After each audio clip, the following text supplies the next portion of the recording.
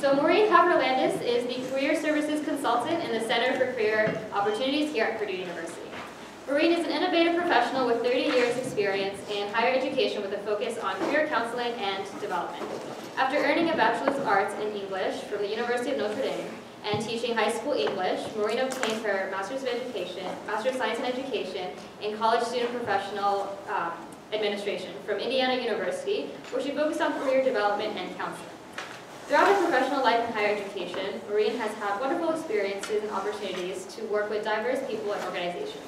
She has served with 7 institutions in IU, DePaul University, St. Norbert College, Purdue's Krannert School of Management and its sister program, ISMA, in Hanover, Germany, Purdue Alumni Association, and now Purdue Center for Career Opportunities. She has guided the career development of undergraduates, graduate students, executives, alumni, and international and domestic students, representing numerous degree programs. She has taught Management 295, Professional Career Management, a course she redeveloped as an impact course, and EDPS 315, Collaborative Leadership, Interpersonal Skills. So very fitting to today's topic. She's also presented twice at a conference in Beijing, China, on the role of career development in the United States. She's also participated as a member, conference presenter, and leader with numerous professional organizations on campus, regionally and nationwide. She also loves being part of the campus life, interacting with students, and guiding their professional development. She's originally from Michigan, and Maureen lives here in Lafayette with her husband, Kyle, and enjoys time spent with family and friends, neighbors' dogs, traveling and attending community events. So without further ado, please welcome Maureen Huffer Landis. Thank you. Thank you, everyone. Thank you, Eileen and Stephanie, for having me here this evening. I'm so happy to be able to work with you. And when I say work with you, yes, we're going to put that collaboration into play because we're going to work together. I'm actually going to expect that we have participation. All right, so where we're going to start today is with this video. This is going to be the story of the geese. All of you have seen birds, ducks, geese flying around in the sky, and especially at this time of year you'll see them because many of them are now migrating. And you'll see them in a particular formation style, and there's a very particular reason why they are in this formation style.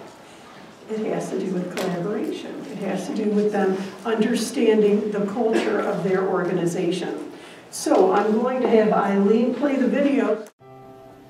Lessons from the geese. In the fall, we can see geese heading south for the winter. Geese always fly along in V formation. This is what science has discovered about why geese fly that way. As each bird flaps its wings, it creates an uplift for the bird right behind it. By flying in V formation, the whole flock adds at least 71% greater flying range than if each bird flew on its own. When one goose falls out of formation, it suddenly feels the drag and resistance of trying to fly alone. It quickly gets back into formation to take advantage of the lifting power of the bird in front. When the head goose gets tired, it rotates back to another position in the wing. When that happens, another goose flies point. Geese honk from behind and encourage those up front to keep up their speed. Finally, and this is very important, when a goose gets sick or is hurt, it falls out of formation. 2 other geese then fall out with that hurt goose and follow it down to lend help and protection. They stay with the fallen goose until it is able to fly or until it dies. Only then do the 2 helping geese launch out on their own to catch up with their group. So, take a look at your sheet. We just had the story of the geese, and you happen to see exactly what happened. We're going to go to this next area, and now I want to start getting a little bit of conversation about what do these areas mean, and also how do we see them within this particular video. And so I'm actually going to stand over here a little bit so I can read this a little bit better than I can with my back to the screen up here.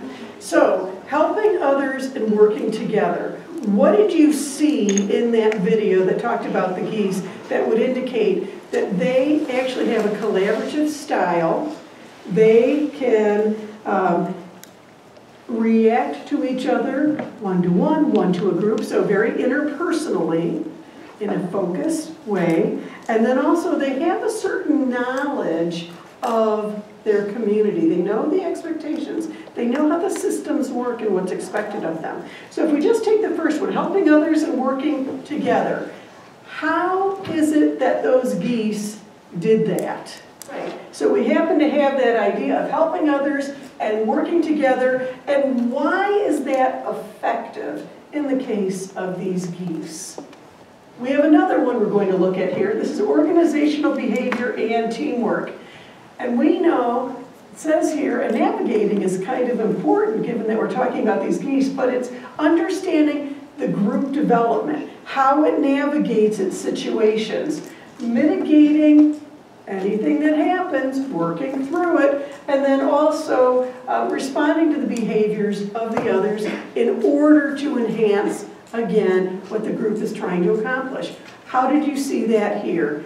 And you might, in fact, use some of the same responses or similar, maybe with a twist or so.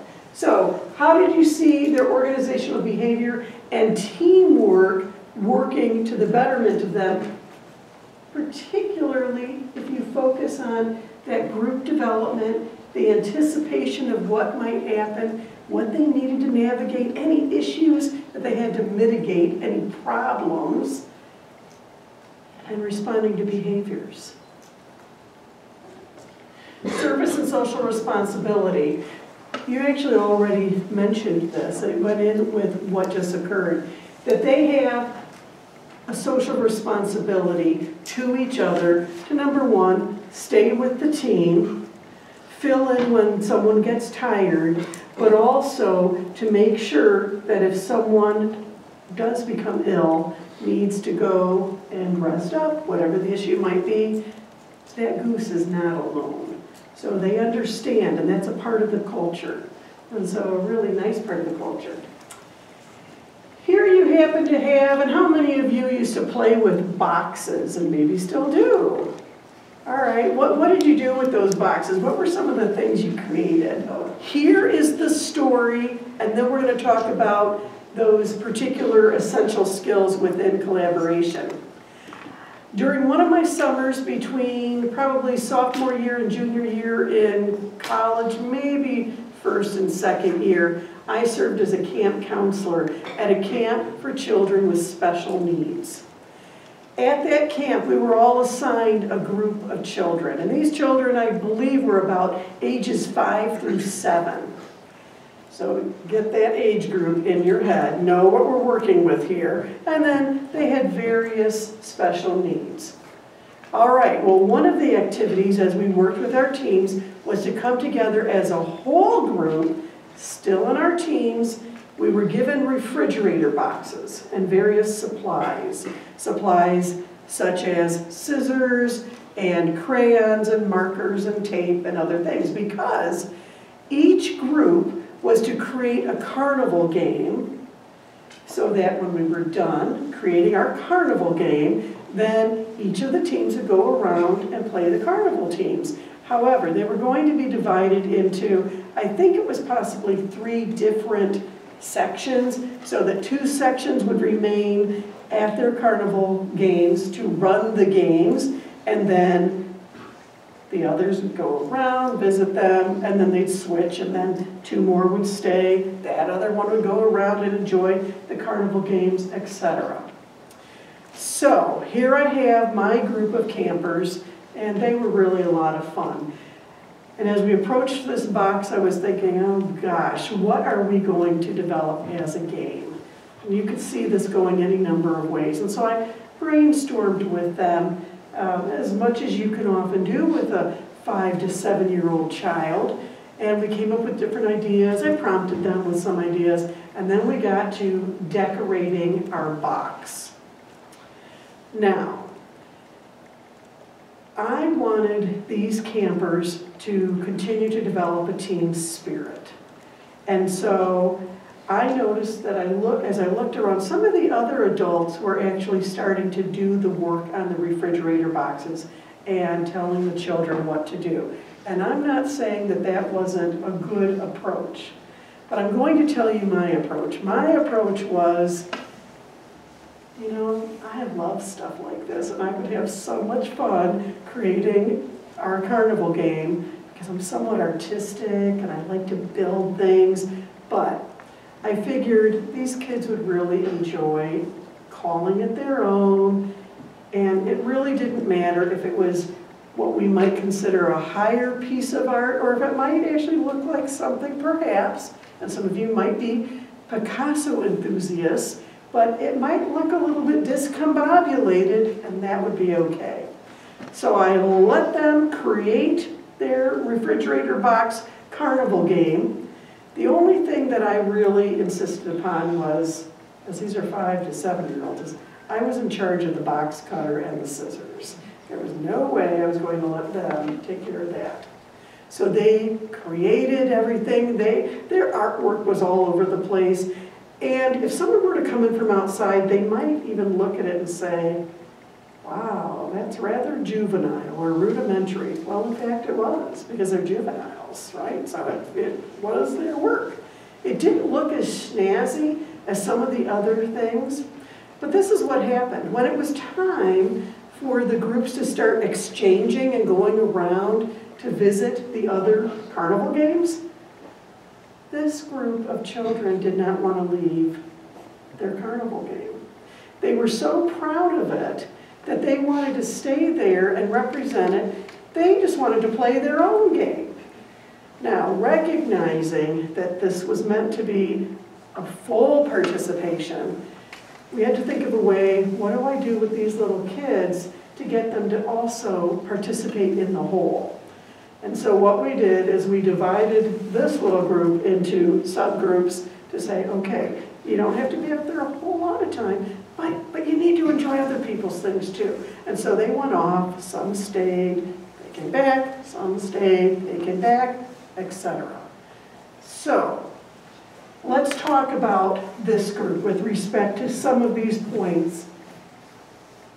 And so there are some pictures of kids. So, cultural intelligence and inclusion. So, understanding diverse perspectives, backgrounds, beliefs, cultures, experiences, historical dynamics can influence a group and also enhance a group, potentially. It can also foster an environment in which people feel welcomed, valued, free to share viewpoints, contribute to a cause, create that sense of belonging. With that story that I shared with you, where do you see that demonstrated in that real life experience that I had? Diverse perspectives. What was it about these children that potentially forced me or encouraged me to do something specific? What allowed them to feel that they belonged? Helping others and working together. Some of this might already have been expressed, basically, but helping others and working together. We certainly saw within this group that they did help each other. They shared markers and crayons. They gave each other feedback.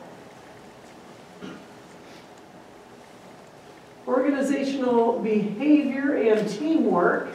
And so the group, so there was some anticipation going on. I had to anticipate what issues might come up with this group. Now, one thing I did not anticipate was I didn't know that they wouldn't want to leave their carnival game. So that was something that we had to work through. So that was something we had to mitigate. So we had to work through that. I had to navigate that with them to help them understand the value and how much fun it would be to actually go out and see some of the other games too and be a part of that larger community. And enhancing the group's efficiency and effectiveness, we had a limited time. Certainly by me taking care of the scissors, that helped the effectiveness, but they worked on different panels basically as they saw fit, and so we simply worked the way it was, that they distributed themselves. But service and social responsibilities. What do you see in that example that would show that there was a sense of service that needed to be acknowledged and social responsibility that needed to be acknowledged to make this work? about responsible decision-making, ethical actions, and meaningful service enhances social welfare. What was going on perhaps with social welfare in that? So they learned how to depend upon each other as a team. They learned to enjoy each other and to work together in the way that they work together as 5 to 7-year-olds, which can be quite interesting at times. Okay, so as mentioned, I happen to instruct a class, Management 295, Professional Career Management in Krannert. With this experience, I went into that experience in 2013. I moved over from the MBA side of the Professional Development Center in Krannert to the undergrad side, and I took over the career development piece, and my partner Eric, he kept the employer development piece. As one of my positions, I actually took over the class from him, and I took it through a program here on campus to have the class highly interactive. It's called Impact, which was to take a class and make it much more student-centered instead of a professor just standing and lecturing the whole time and you just look at slides all the time. Okay, so I inherited first a group of graduate students, first and second year grad students, and there was a whole culture that had been built, and it took a lot of time. I left my position there in 2017. Took a lot of time to kind of get the culture the way I was hoping it would be, and the way that I was like, oh my gosh, this is so amazing when you're able to lead a group and have it turn out this way. So what happened is I had 6 graduate students assigned to me. There were 3 second years, 3 first years. So we already had some mentoring going on, some carryover. I also had about 280 some students in the course. I had divided that into 4 different sections, and in those sections I divided them into 12 tables. So each table had about 6 students at it. So 4 sections, 12 tables, 12 teams in each section, and my GAs, they then were responsible for certain groups, and they all have the same number of students for which they were responsible. In order to make this a really interactive class and learn about professional development, we had a lot of activities. And I wanted those students to come into career services at least once. Well, guess what? They came into career services usually 5 to 6 times during the semester because they were interacting with their graduate assistant who became their guide, their Sherpa. And that graduate assistant was walking through exercises with them, specifically doing their elevator pitches with them, working with mock interview programs and other exercises that they were doing, providing all that great feedback. Every week, for the most part, myself, my assistant director, and my 6 GAs would get together and we would have a meeting about our class. Now, my assistant director and we were the ones in the classroom because the MBA students, their classes couldn't allow them to be in our classes at the same time. So, we had meetings, and during those meetings, one of the things that I started doing by the time I got to these groups out here was, I always said, all the voices here are valuable, and so I want you to provide feedback. What ideas do you have? How can we make the course better? How did that exercise go? Is anyone having any issues with any of the students on your teams, etc.? And what happened was these graduate students took such ownership of their teams because they were the lead for their teams. And many times during our meetings, even though I had the final say in something, and if there were issues or something, then I needed to be the one ultimately responsible for whatever happened. But it was wonderful because these GAs, they started coming up with all sorts of ideas, and we'd go with those ideas. Was everything exactly how I would do it? No, it was not. But we had a great experience. And what happened was these grad students were supposed to work, I can't remember how many hours, if it was 10 or 20 each during the week. Well, they kept staying later and later. And they would say that they'd meet up with students outside of time. And I'd say, you know, you can't do that because you're being paid hourly, so you can't stay. But they'd say, but I want to. I want to help these students. They're my students. So there was a tremendous amount of ownership. So as we look at that experience, appropriate and productive relationships. So our concept here, our interactions, relations, and exchanges based on suitable for the context. So we knew we were working with college undergraduates. We knew that we needed to have standards for grading, that it needed to be fair across the board. We had all these things we had to follow. That was enforced. We were a full team on that. But then we also had a lot of connections within that group. We had connections with the students, we had connections with employers who then worked with the students, and there was this constant synergistic relationship going on. Cultural intelligence and inclusion. I had to understand that this group of graduate students, they wanted to be involved. They just didn't want to do something and say, great, it's paying my tuition. They wanted to be invested, and in order to invest them, I had to let them own this, which they did. It was so amazing. We had a great time. Also, we had to understand the diverse perspectives with them, but then also with the teams. So you know the students here at Purdue, many of them are, you know, we in some ways have a very diverse community. Well, we saw that in the classroom. We saw that in the teams. Sharing those viewpoints. And in our meetings, they always knew that they could share their viewpoints. Sometimes I'd agree, sometimes they'd agree, sometimes we'd disagree, sometimes they'd disagree with each other. It didn't matter. The purpose was we had an open dialogue, and then we came up with the best solution. Helping others and working together, we certainly did that as a team. And in fact, that also was a part of the process in the class. They helped each other on different projects. They gave each other feedback. We talked in large groups, small group, to get different perspectives on the various issues that came up in class. Organizational behavior and teamwork.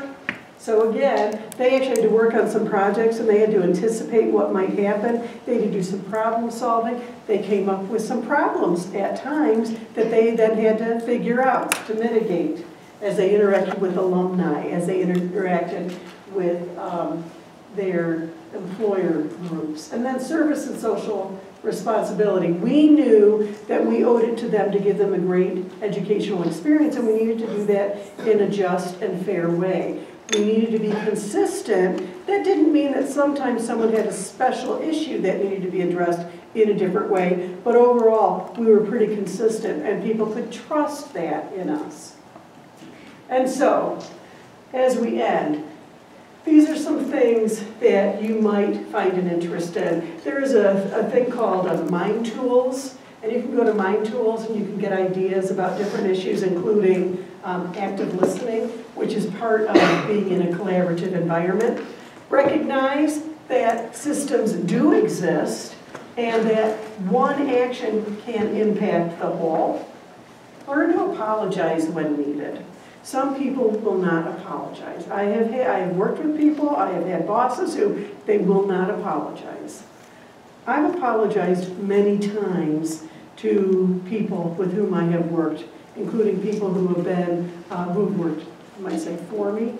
And that's an okay thing. It's okay to be human, and it's okay to admit that you're not always right, and that someone else can come up with a good idea. But also you can have them help you do things better. And I always told my staff, let me know if there is something that I've done or that I'm not doing that I could be doing better, because I want to improve. That also builds trust. There you go, create clarity, set goals, have people actually know what you're working towards, and then share the power where appropriate.